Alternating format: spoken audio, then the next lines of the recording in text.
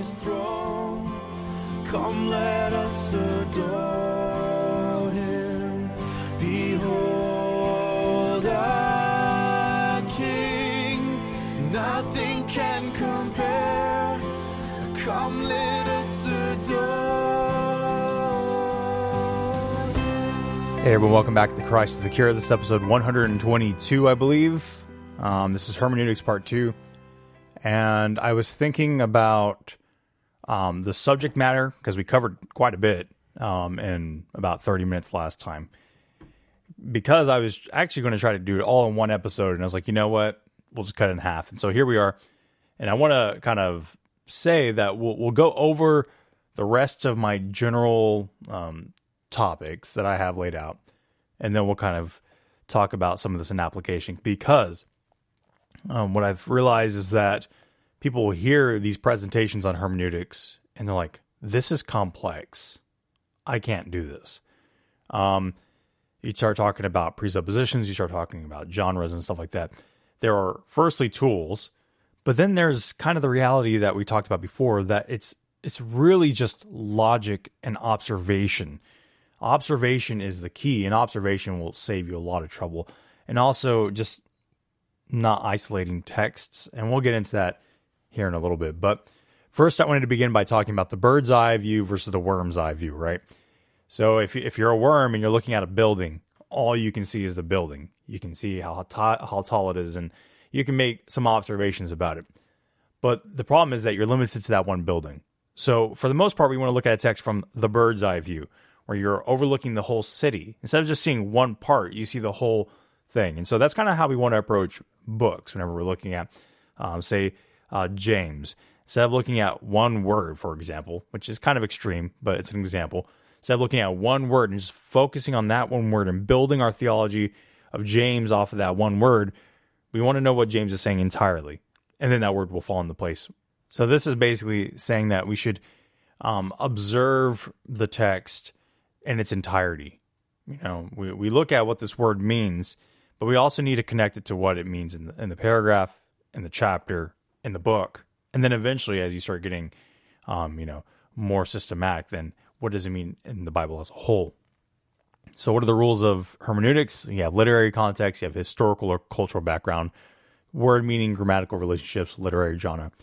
So context, what is context? Well, context is the whole of which some piece is a part. So whenever you hear someone saying you're ripping that out of context, they're implying that you're ripping this piece of the puzzle out of a bigger picture. So that's essentially what context is. Sometimes people throw around the word, and I think that they're misusing it. But it's really just saying that this has this has surrounding details that matter in terms of what it means. For genre, you have, of course, the type of writing it is. In Scripture, you have letters, you have poetry, you have narrative. History, of course, is, events that occur in the past, and culture is, the way of life, the value systems, the customs. For example, we talked about in an introduction to Romans, I think that was on my Instagram page, which, by the way, I've been slacking on that series because I've just been too slammed to do my own personal study on that. But we talked about the idea of the patron system, where you give a gift and essentially that gift is an extension of friendship. And so to accept the gift is to say that you're friends, and then it makes a lifelong relationship. And so we talked about that. And that's a cultural thing. You can kind of get into that with apologetics too, with slavery. There's cultural differences that need to be taken into consideration. So context matters. It always matters. In fact, I would argue that most times misinterpretations can be solved either by looking one or two verses up or just the paragraph in general. It usually solves a problem. So if you follow me on Instagram, my favorite example for the reality that context matters, and it's Matthew 4:9. And he said to him, all these I will give you if you fall down and worship me. Amazing. You will get what you want. You will get all these things, whatever that is. You will get all these if you just worship him. Oh, the problem is that the context says that, again, the devil took him to the very high mountain and showed him all the kingdoms of the world in their glory. And he said to him, all these I will give you if you fall down and worship me. And then Jesus said to him, "Be gone, Satan, for it is written, you shall worship and love the Lord your God, and him only shall you serve." So there's an example where you have this one middle text that could be ripped out and be applied in various contexts. But the verse before and the verse after is like, no, this has a meaning. Now, not this particular text, but if you're looking at a text where it says something that's true, but it's not actually in that particular text, then just don't use it. Don't use a proof text that doesn't apply to the subject you're actually discussing. And that's kind of where you get into the point that if what you're presenting is biblical, there are texts that address it. There are texts that hermeneutically you can say, this is what it teaches. So you don't need a proof text if you have that in mind, or if it's a biblical concept to begin with. So context, first off, you have a word, strengthens me. But you have a target text. I can do all things through him who strengthens me. So you have the target text along with the word. But then you have the immediate context, right? I know how to be brought low. I know how to abound. And in any circumstance, I have learned the secret of facing plenty of hunger, abundance, and need. I can do all things through him who strengthens me. So you have the target text. I can do all things through him who strengthens me. And then you have the immediate context. And then you have the whole paragraph. And then you get into, the letter of Philippians. And then you get into the Pauline corpus and then the New Testament and then the entire Bible. But there's things to consider: historical, geographical, cultural. So we don't want to just look at that one line. I can do all things through him who strengthens me. We want to look at the context. And then eventually we want to see what the context of Philippians is, what his overall message is, and then how it relates to everything else. So examples of genre, because genre can become a big topic, particularly in the Old Testament. In the New Testament, it's a little bit more limited, and we'll get to that here in a second. But for genre, you have historical. An example is Exodus. You have prophetic, and that's Isaiah. You have the letters, which is Ephesians, poetry, Songs of Solomon. So what type of text we are reading plays a role in our interpretation. We talked a little bit about this in the first part, where you logically do this when you're reading a newspaper versus when you're reading Edgar Allan Poe or you're reading, I don't know, name a poet. And so genre is important, and we recognize that. And that applies to the Bible too. We can't just rip a text out of context and start. It's like taking allegory and the Psalms, God, you are my shield. That must mean God is a shield. Well, figuratively, of course. There's language there. There's genre there. We recognize that. We know it's absurd to say that God is literally a shield. So these are things that we know. And so a lot of hermeneutics, I think, is intuitive. But we just need to remember that. I think that's the main apologetic for hermeneutics, is remembering that God isn't irrational and that he didn't give us some weird mystical puzzle that we have to solve, like a lot of books seem to suggest. But moving on to historical background. Really, the questions you need to ask when you're looking at historical context is, who was this written to? Who was it written by? When was it written? And why was it written? So these are the questions you kind of want to ask whenever you're looking at a text. Whenever I've looked at different hermeneutics approaches, it kind of suggests that you do it with every paragraph, which is good to remind yourself of that. But I mean, if you're studying one book and you already know it, just keep it in mind. You don't have to continuously regurgitate that. So how do you put it together? Well, the steps of hermeneutics. You have identifying the genre of a passage, determining the big picture or the main theme of a paragraph, make observations. Observations are key. It's all about the observations. Really, it is. Observations will help you so much. I guess it's a little bit of an overstatement to say it's all about the observations, but really there needs to be an emphasis on observations.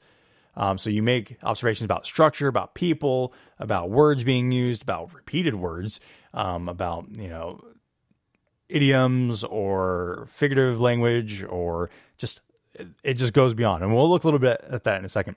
And then you interpret the meaning of the passage. And of course, you want to apply it. You want to meditate on it while you interpret. Meditating in the biblical sense, which is chewing on a text, thinking through the text. I have a whole episode on that. I can't remember the episode number. It's one of my earlier ones that's on. It should be up. And then you want to apply this to our lives. Now, one thing to say right here before we go deeper is that applications, you have one objective interpretation. And a lot of people are like, ooh, it's brave to say that. but there is one objective interpretation. Otherwise, there's no objective interpretation. But there are many applications, specifically like whenever you start thinking about people where they are in their situations, you can get branched off into how many applications the text can have, but those applications are only meaningful in hermeneutics whenever you're properly interpreting the text. So, identifying the genre. So what type of literature are we looking at? So we have Old Testament genres, right? Narrative, law, poetry, wisdom, prophecy. In the New Testament, you have gospel, history, epistles, and apocalyptic. You can say there's some apocalypse literature in the Old Testament too, but they're mostly like sections within Daniel, things like that. So what type of literature are we looking at? That's really what we're looking at. So in the Old Testament, it gets more complicated because within the genres, you have subgenres. For example, underneath narrative, you have reports, you have battle reports, construction reports, which you can see those are all similar, but they can fall under different categories. And so a battle report will give you a battle report. It's very intuitive. Heroic narrative, you have an epic, you have a cosmic, you have a farewell narrative. And so there's different things about these structures that you can see. In law, law becomes a big topic. And I almost don't want to go there right now. For the most part, you have, prohibitions, curses, conditions, legal series, and instructions, and how people break the law up. Sometimes are applied in hermeneutics in terms of subgenre, but I would say for the most part, just think of how the law genre works in general. There are stipulations, there are conditions, there are consequences, things like that. So looking at poetry, you have, prayer and songs, and within prayer, you have protest, royal protest. These are all technical words, which if you want to go deep into the weeds, then for sure, you want to look into that. And there are subgenres of each category of these. So I don't want to get too bogged down in that.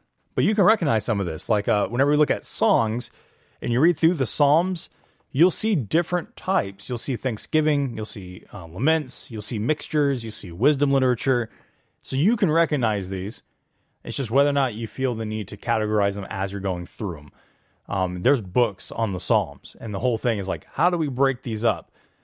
Some of it's meticulous, and I don't know that all of it is necessary, if I'm honest. Regardless. You have different types of prophecy. You have disaster, salvation, commission, narrative. We can recognize that. We can recognize that intuitively.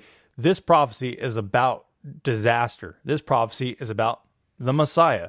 So that's something that we can say there. And for wisdom, you have the Proverbs, where it's either descriptive or it's prescriptive or it's instruction or reflection. Then there's like speeches as well.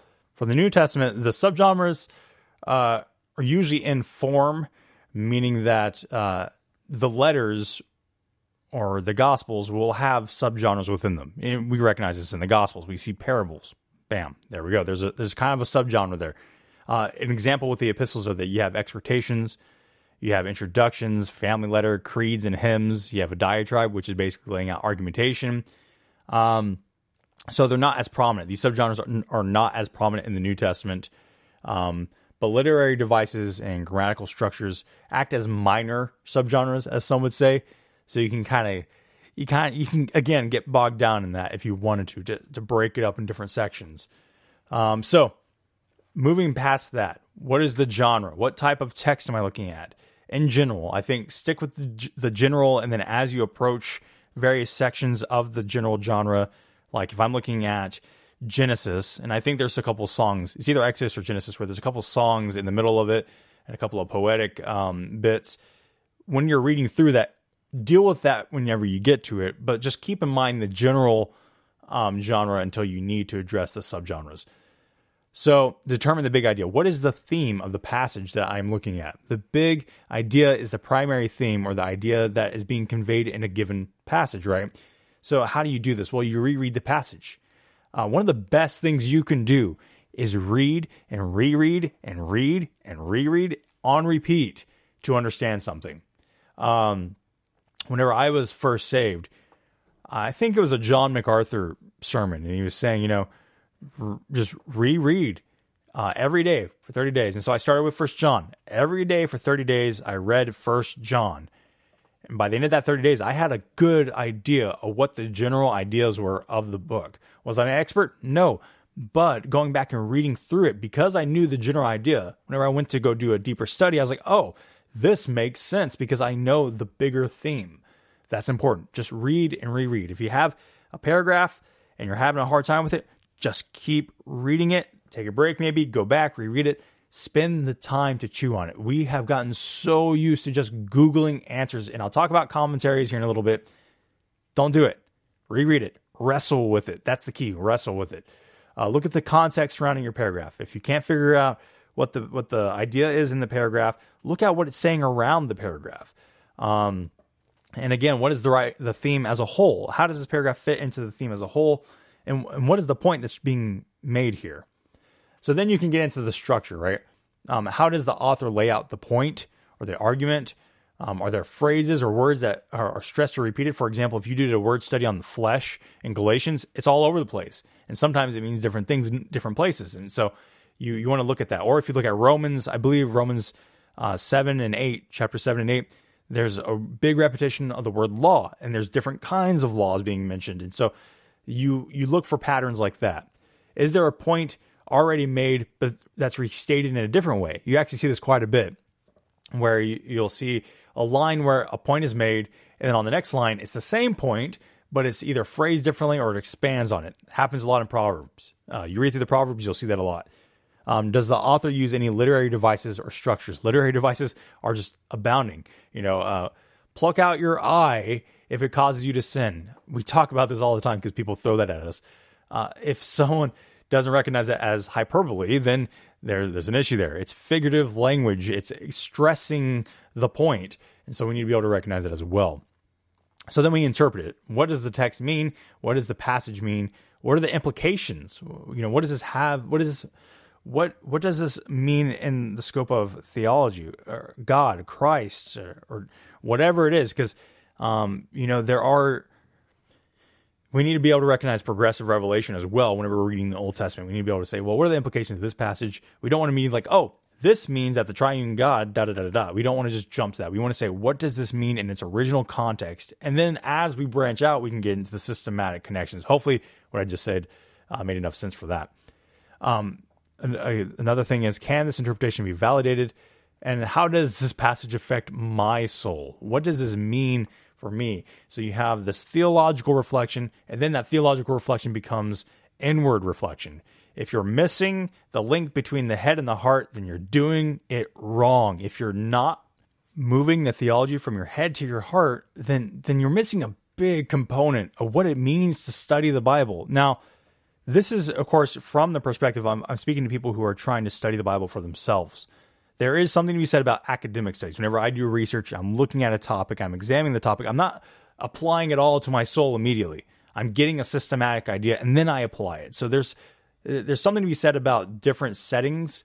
For the most part, if you're not getting anything out of the study, if it's not changing you and moving you to love God and love your neighbor, or to understand God or understand your neighbor, then it's not doing what it's supposed to do.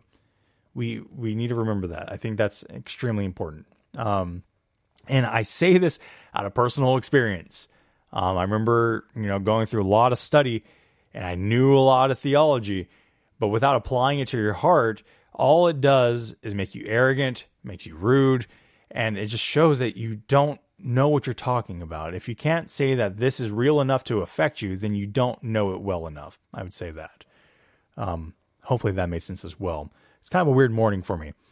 So application, how does the author firstly apply this to his listeners? And a lot of the times you'll see application being made within a text. So that's kind of nice when that happens.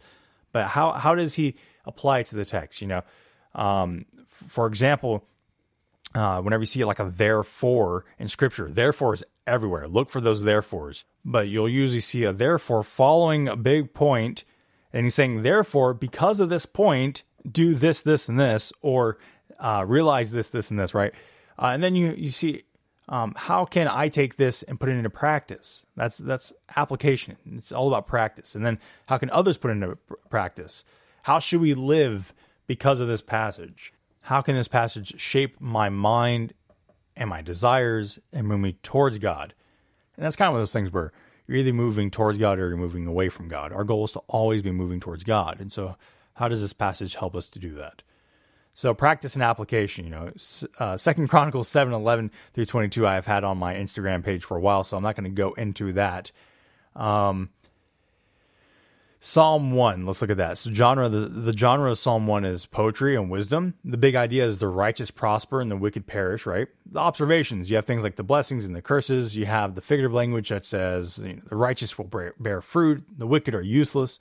So you have interpretation. Apart from the Lord and his instruction, there's nothing value of worth. And then, of course, you have the application. Abide and meditate upon the scriptures. Great application. I love the applications. It's going to sound weird, where it says, abide in God and abide in the Word and abide, in Christ and the Father and the Holy Spirit. And those are my favorite because that's really what it all boils down to, isn't it? That's what it's all about. It's just abiding in Him. That's what it all. I just love it. Anyway, so historical observations. Well, the Psalm has a Torah awareness, and it's acted as the Torah acted like a spiritual nerve center, essentially, for Israel. Psalm 1 acts as an introduction to the Psalter as a whole, and it begins the Torah. So it's kind of like the opening book, and then you have the closing book, and then in the middle you have, various references to Torah. You have the Torah-specific psalms, emphasizing meditation and correct living. But culturally, the type of poetry reflects a wisdom literature, opposed to just being a song. And then you have the honor system. You have the involvement with the assembly within the text being mentioned, and being cast out of the assembly. And so you can see a cultural thing there. So these are just ideas of how this looks, right? Literary, you have compare and contrast throughout the whole thing.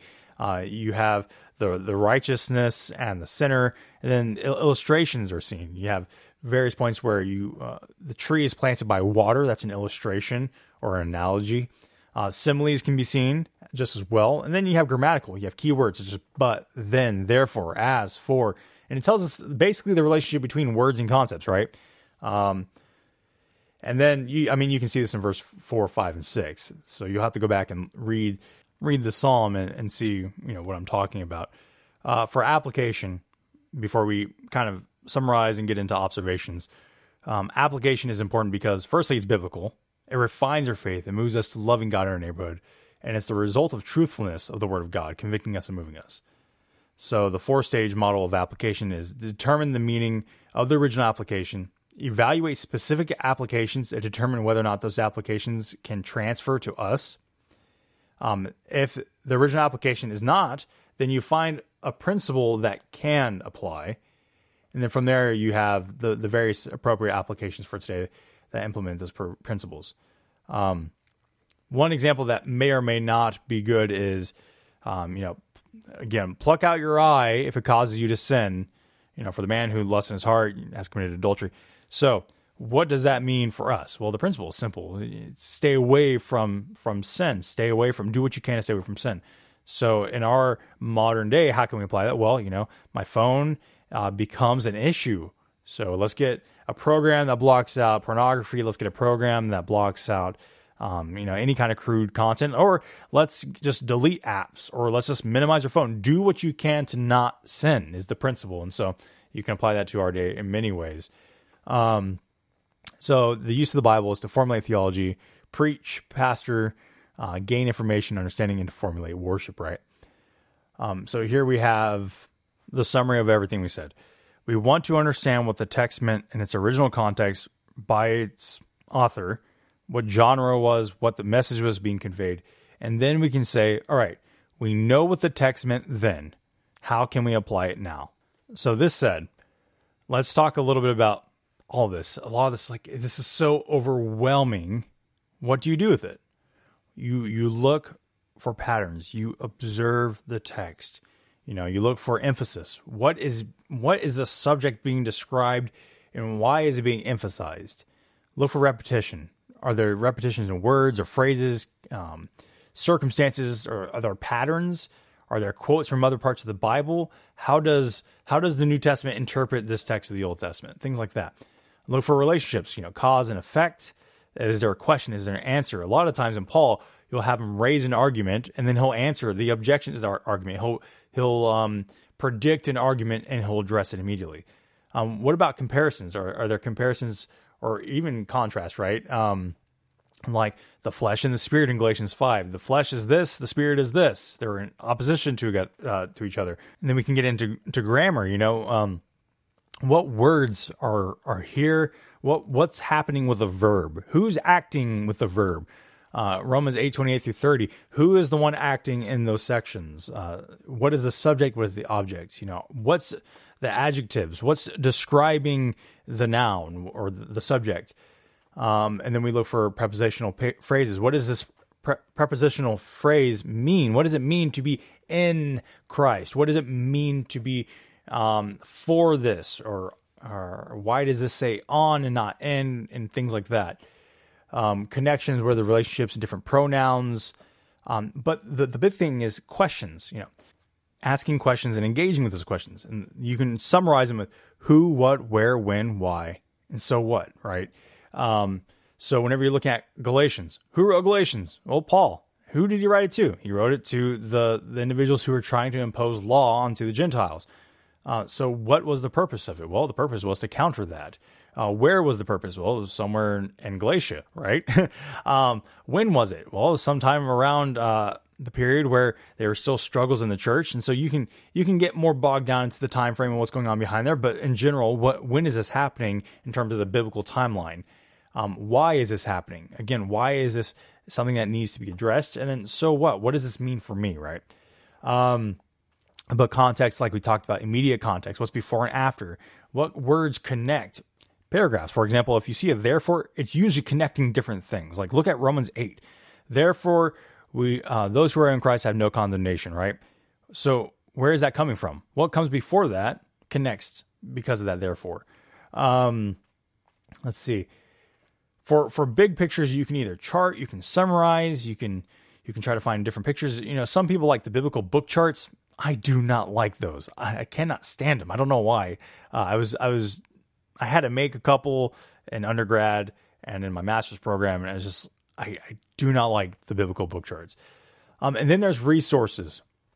And here's what I'll say. So for resources in general, the ones that you do want, whenever you're about to engage in the text, are dictionaries, handbooks, atlases. But some people will throw commentaries in here.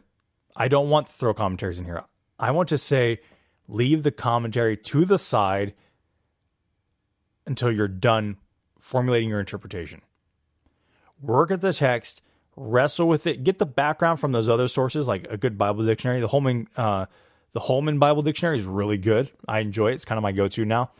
A bunch of handbooks you can find. There's resources everywhere. Just start Googling what is the best Bible dictionary, what is the best Bible handbook, what is the best Bible atlas. And then, of course, you have like the niche ones. Like I have the Bible Atlas of Church History, so it kind of shows you like, here's where Arianism spread in this time period.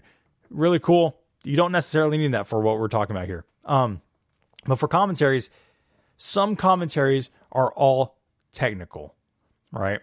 Those are good. They're where they tell you about syntax or they tell you about grammar. They don't tell you an interpretation. Most commentaries don't do that. Most commentaries that you will buy are going to be the commentaries where they tell you the interpretation and the application. If you have those, hold them aside and do not read them until after you have worked with the text and you have tried to figure it out yourself. Then use the commentaries and see where you fall in the various commentaries. And then as you look at the commentaries and you look back at the text and you say, okay, well, obviously I was mistaken here because it's clear now that I read this commentary that I was mistaken. Then you can kind of correct. But what this does is it helps you become less dependent on commentaries. Here's what I do. I will interpret a text and then I will look at commentaries and study Bibles from different traditions and see how they interpret the text just to challenge my own. And then I will look at what church fathers have said about to challenge my own too as well. If I find something that's compelling, I will kind of start from scratch, re-examining where they're coming from, how they reason to it, if they give me enough information about that, and I'll correct it. And that does happen. I mean, it just does. In fact, it would be arrogant to assume that, nope, I don't need to look at any writings because I got it all figured out. That's just arrogance. It's to reject the community of the Christian church, and I don't like that prospect. Work at the text yourself, then check it, and then just keep wrestling with it until you're like, okay, without a doubt, this is what this passage means. There are some passages where it's very difficult, and that's where it comes down to. So that's what I think about commentaries. One last thing. Concordances are good for topical studies if you let the context determine what is being said. I have seen concordances and online lexicons being just abused. If you don't know the language, don't use it. If you really want to know, something about the language, just maybe look at the NET notes, New English Translation notes. They're for free at Bible.org. Great translational notes, or even get the Bible. The Bible's beautiful, honestly. Do not talk about the languages if you don't know them. Chances are you're getting it wrong. And I don't want to say that to sound mean, but it happens a lot. And one common thing that happens all the time is the idea that in Greek, the masculine and the feminine must have bearing on the word, but that's not true. It's just not. For example, sin in Greek is feminine. And I have seen people say that because it's feminine, because it's connected to Eve. No, stop. That is not how we do things. Sorry. And that's one of the reasons why you don't hear me talking about Greek, because I know Greek to an extent. I will never say I'm an expert because I'll never feel like an expert because of how complex it can be. I consult technical commentaries. I evaluate it as much as I can. For the most part, I'll fall back on comparing the New American Standard Bible, the ESV, the NET, and then maybe the CSB. Because usually you'll find that translations will say the same thing in different ways, and that's what matters. Is it saying the same thing? Yeah. But Greek is a lot more broad, and so you can have different words that have the same meaning. But I would also say this, like whenever you're looking online and you find an article that implies something about the Greek or Hebrew, I would just be wary. Man, I've seen some things. There's this one thing I saw about the monster can. You've probably seen it, where the lady's saying that monster is something about the devil, unleash the beast, right? And so she points to the three symbols and saying that this means 666. The problem is that she's using individual numerical values, which would be 6 plus 6 plus 6 in that context, and saying that this means 666. The problem is that the Hebrew word for 666 is different. And the other problem is that the word was originally in Greek. And so that's just one small example of way things get twisted. But there's a lot of things that happen where you can catch these kind of things. My Greek professor stressed heavily that whenever you start seeing someone say that,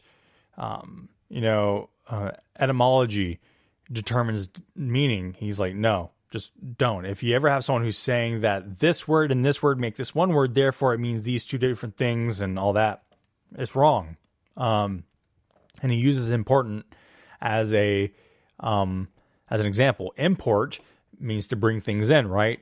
But important has nothing to do with that. And so you can try to break words up like that, but it just doesn't work.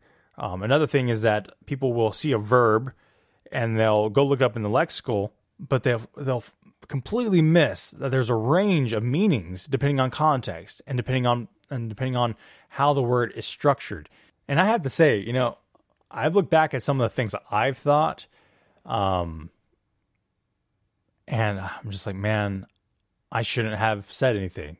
So this is not to say don't do it because you're wrong. It's saying don't be like me and get it wrong and then look back and say, man, that could have really ruined my credibility here, and here. Fortunately, I have strayed away from doing that in the podcast. I think I've mentioned languages only whenever I'm absolutely certain. Other than that, you won't hear me talk too much about it for a while, I think. This is just to say, be careful with word studies, and even in English. I mean, you can do this with English. Whenever you look up a word in English, you have to look it up in its context. If I look up false in English, and I assume that everything that's false is the same, I mean, you have different categories. You have false prophets, you have false gods, you have bear false witness. It means different things in different contexts. Context matters. That's the point. Hopefully that rant made some sense. But regardless, let's talk resources real quick. If you go to my website, christofthecure.org, and go underneath resources to book recommendations, we have a couple books that can help you for Bible study. You have Grasping God's Word. It's a basic introduction to biblical interpretation that will make much more sense than the other one I'm about to mention. It is much simpler. It doesn't get into all the complex scholarly details. It's a good one. I mean, you're not going to agree with everything you see in a book. That's just the reality. Introducing Biblical Doctrine. It's more hefty and dense. I had a hard time reading it, and I love dense books. It wasn't very fun. The sections on interpretation, canon, and history is worth it, I think. It takes work to get through. And then you have books for surveys. I would recommend An Introduction to the New Testament by Carson and Moo is thorough, and it's excellent, and it's my favorite. I have it in print, and I like it so much that I'm probably going to buy it in accordance too, because it really is just one of my favorite books. It helps you with getting the picture of each individual book. And then, of course, there's a survey of the Old Testament, Encountering the Old Testament by Arnold and Bayer, and I think it's fantastic. I haven't read too many Old Testament surveys. I love this one. That's it. For study Bibles, the ESV Study Bible alone, it's introduction notes for each book and some of the articles in the back. Make it worth it. I'm a maps person. I love the ESV maps. I love charts, obviously. It's good for that. Absolutely love it. It does a great job of giving you the information over and against interpretation 90% of the time. Maybe that's a little bit too generous. But like I said, if you're about to study a book, you're like, man, I need some background on this. ESV Study Bible's introduction notes, awesome. Reformation Study Bible also has some great introduction notes. I like that they show you, Christ in the book. They have a section in each introduction about how you can see Christ in each section. So those are some options there. If you go to my Instagram, at christ.is.the.cure, and you go to my highlights, there's a hermeneutics highlight. Scroll to like the last one, and there is a printable page of things you want to think of when you're doing hermeneutics. There's also other things in that series that may be good here and there for you, but that one is a printout. You put it in your Bible, and it tells you, what are you looking for? What do you do? And eventually, as you start looking at text, you'll just find that it starts becoming more natural because it's not out of sync with how we're designed. We're designed to use our brains. So just use your brain. Use your brain with the Spirit. Pray with the Spirit. Walk through the scriptures with the Spirit. Don't just neglect your brain and start hyper-allegorizing everything. You might get something right here and there, but broken clock's right twice a day. Other resources. Bible.org is a great resource. Actually, if I go straight to my website recommendation page, which I believe is functioning now. Yeah, biblicaltraining.org. They have background information. They even have hermeneutic stuff, I believe. Go to biblicaltraining.org and, just look through what they have. It may be an introduction on a book, but, gather information about the book that you're about to study. Bible.org also has introductions, has outlines, has exegetical papers. Great resources for those. Really, a lot of places like Bible Gateway has a lot of commentaries for free. You can find church father writings for free. The internet is an amazing tool. And because of that, we should not be biblically illiterate any longer. Those are some great tools. I hope that this has been helpful in some way. It's not as extensive as Undying Lights, where he goes into word studies, where he goes into he goes deep. So go check out Undying Lights hermeneutic series, and I hope this was sufficient. Next week's episode will be on baptism in Acts. And I think a lot of people are going to be very disappointed about what I'm about to say. I don't think I'm going to go into all the different views of baptism in the way that I was originally planning. Originally, I was going to do baptism in the Gospels, Acts, Epistles, and then Catholicism, and then Eastern Orthodoxy, and then Lutheranism. I do not want the series to be that long. So what I'm going to do is I'm going to do baptism in the Gospels, Acts, Epistles. We'll do an episode on baptismal regeneration, and then we'll do and that itself, covering baptismal regeneration, will deal with those other positions. At this point, looking at the different positions is something you could do on your own. But for the most part, I think baptismal regeneration is really the crux of the matter. The only difference, so baptismal regeneration separates, me from Eastern Orthodox, Episcopalian, Roman Catholicism, Lutheranism, and then you have, how they function in those groups are different, so maybe worth looking into there. But then you have Presbyterians and Baptists. That's where all the debate primarily is, it seems like. And neither of them believe in baptismal regeneration. So we're having that debate with two Dutch Reformed guys, which in terms of baptism, they're primarily related. So that will cover that in some sense. I'm going to use that as a cover for that, and then we'll talk about baptismal regeneration, and then we'll move on to something different because I really don't want to spend the whole rest of my next few months in baptism. And then I might, after the baptismal regeneration, I may have one more episode of why I'm a Baptist with some of my favorite Baptist friends. So that's that. In the last week, we've gained 3 or 4 new patrons. I'm so thankful for that. I put up a post on Instagram about, what we're doing here. There's a lot of long-term stuff that I haven't talked about with anyone. But there's a lot of stuff that's going to happen with this. And so the patronage is important. And I really appreciate it. Even if it's $1 a month, it adds up. So if you feel led to, please pray before it. Please do not just do it, but pray and consider whether or not you want to be a part of the team. And then go to patreon.com/ChristIsTheCure. And I've been trying to do the benefits. It seems like most people don't really care. They're just kind of like, oh, we're just glad to help. Love that. But I still want to do something for y'all. So whenever we get to 40 patrons, I'm going to do some kind of giveaway for the patrons there. Anyway, I hope this was helpful and beneficial. I purposely talked slower in this episode. I am working on it. Most of y'all have gotten used to it or just have adjusted the time on your player. So but you shouldn't have to adjust your player every time. So that's it. Hope you guys have a great weekend and God bless you all.